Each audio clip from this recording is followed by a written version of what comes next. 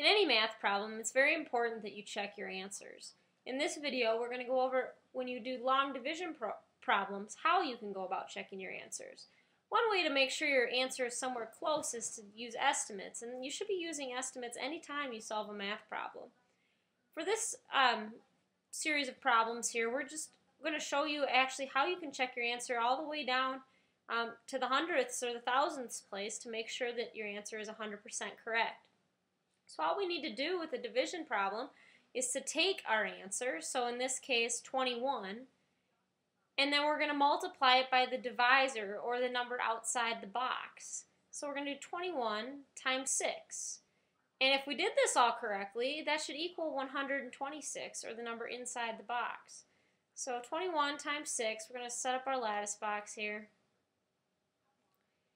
And make sure that 21 times 6 is indeed 126. So set up our boxes with our diagonal lines, and then we're going to multiply. 1 times 6 is 6. 2 times 6 is 12.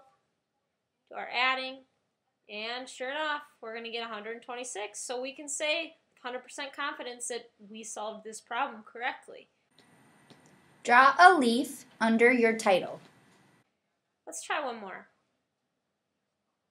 For this problem, we're going to check and see if 41.3 divided by 7 equals 5.9. So again, we're going to multiply our answer, 5.9, times the number outside the box, or the divisor. So we're going to do 5.9 times 7. And let's check this out and see. Again, we're going to set up our lattice box. And if you're good at your math facts, it's really easy for you to check this very quickly. It's 5.9 times 7. Okay, now we'll do our multiplication. So 9 times 7 is 63, and 5 times 7 is 35. We'll do our addition.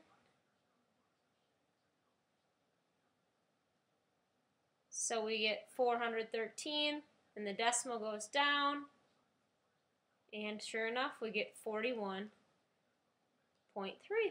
So this we can say with 100% accuracy again that 41.3 divided by 7 equals 5.9. Make sure you're checking all your answers.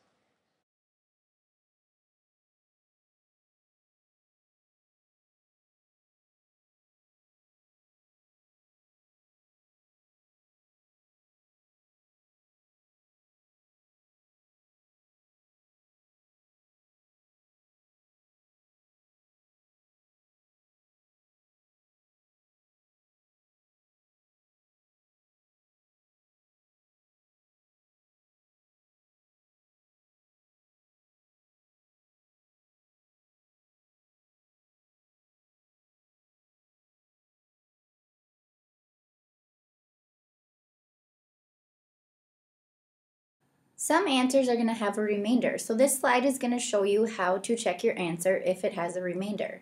So the first problem is 2,567 divided by 5. I'm going to use traditional for this one. So we ask ourselves, how many times does 5 go into 25?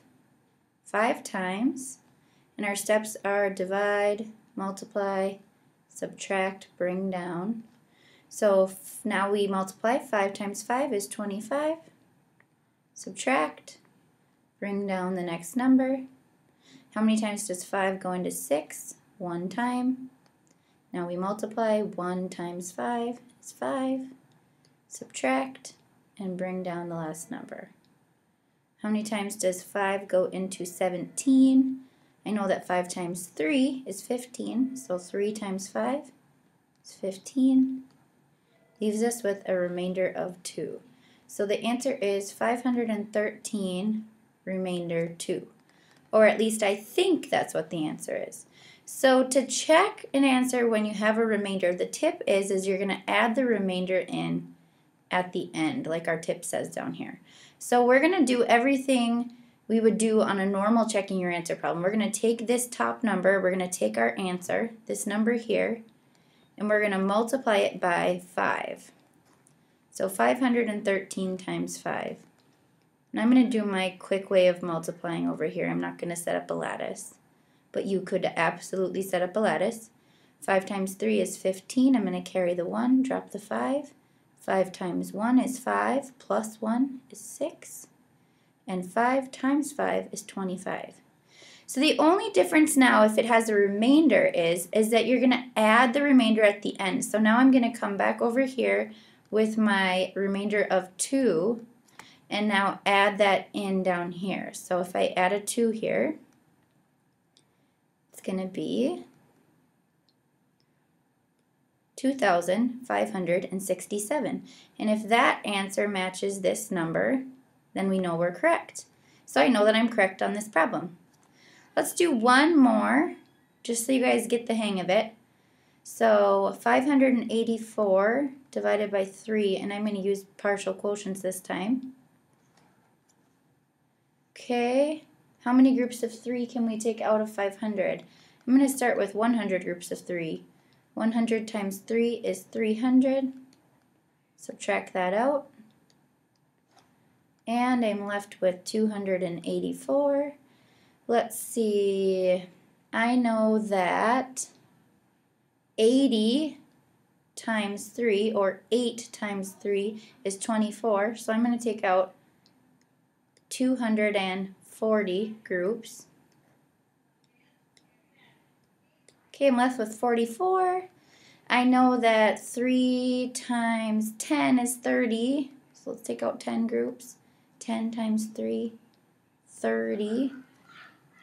Okay, I'm left with 14. I know that 3 times 4 is 12. So 4 groups of 3 is 12. And it looks like I'm going to have a remainder of 2 down here. So add my partial quotients. Notice I have them all lined up correctly with my 1s in my 1s place, 10s in my 10s place.